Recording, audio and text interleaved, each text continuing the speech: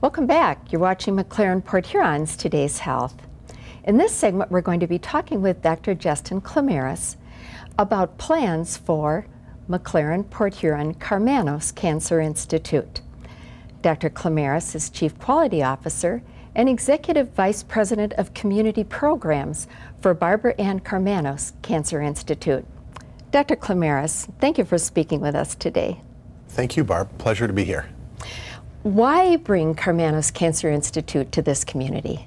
Well, that's an excellent question. I think for those of us at McLaren Healthcare who've been involved in the care of patients in the community throughout our state, one of the things that we've realized is that we need to bring together the best and greatest technologies and services that we have and can provide for our patients. About a year and a half, McLaren Healthcare partnered with Karmanos Cancer Institute to bring world-class cancer care to all of our communities that we serve in Michigan. When Port Huron joined the family as a part of McLaren, obviously we were excited to be able to bring that same quality of service to this region. And I should say, you're already doing an excellent job. This is a great community, great providers here, so we look to bring in additional resources to strengthen the care that patients have access to here. How do you see cancer care changing with the addition of Karmanos Cancer Institute to McLaren Port Huron's already amazing program? Sure. Well, first of all, Karmanos Cancer Institute is designated by the National Cancer Institute as being one of only 41 comprehensive cancer centers, and we only have 2 here in the state. So at Karmanos in Detroit, that brings a whole bench strength of talent, researchers, investigators, subspecialists. So we'll have the opportunity to extend some of that subspecialty care here to the community. One of the areas that I think we're most excited about is advancing clinical trial opportunities in the community so that patients can participate in clinical trials. The expansion of the Cancer Center with the new construction that was announced just a few weeks ago obviously will build a brand new facility. That facility will offer radiation services that aren't currently available. And one thing we've also learned for those of us who practice in the community is that when you have cancer, it's really difficult to drive large distances of time. Patients with cancer oftentimes have quite a few symptoms, either from the treatment or from their disease. So having access to the best treatment close to home really allows patients to have the best care they can, which is strengthened by their community and their family. You talked about clinical trials, and I think to most of us that sounds very heady and scientific. Can you help us understand what they are and how they will help cancer care? Absolutely, Barb. So the way that we know how to improve care, and most of the care standards that are available today, all were discovered by doing a clinical trial.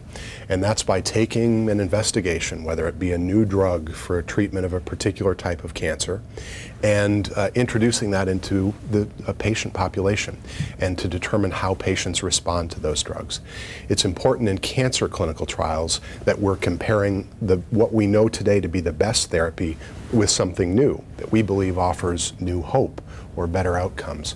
And a cancer clinical trial in particular is how those new drugs, how those new radiation techniques or those new surgical techniques come to be practiced around the country. At Karmanos in Detroit, we have at any one time about 250 clinical trials that are open. Just an amazing number of trials.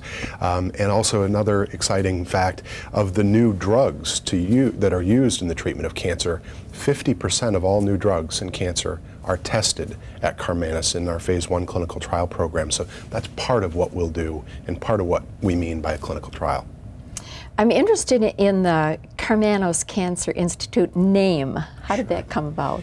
Well, it's a memorial to Barbara Ann Karmanos, and her family as the benefactors gave a substantial gift to the Karmanos Cancer Institute. It was renamed in her memory.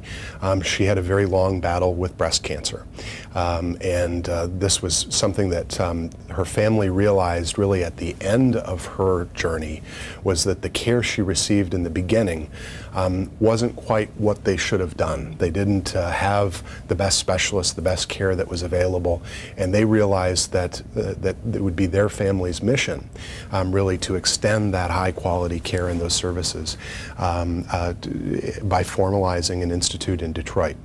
We think, as we extend the Karmanos Institute throughout the state of Michigan, we do so also in Barbara Ann's memory, because the more people that have better care and have access to that care, we're honoring her name and we're honoring all cancer patients. You've given us very, very hopeful information. Do you have any closing comments for our viewers? We wish that people didn't need cancer care. When we win the war on cancer, that'll be what we really celebrate. But we know that that isn't true today, and so we have to have the best services that we possibly can. And we want to grow those services here in Port Huron, and we look forward to doing that.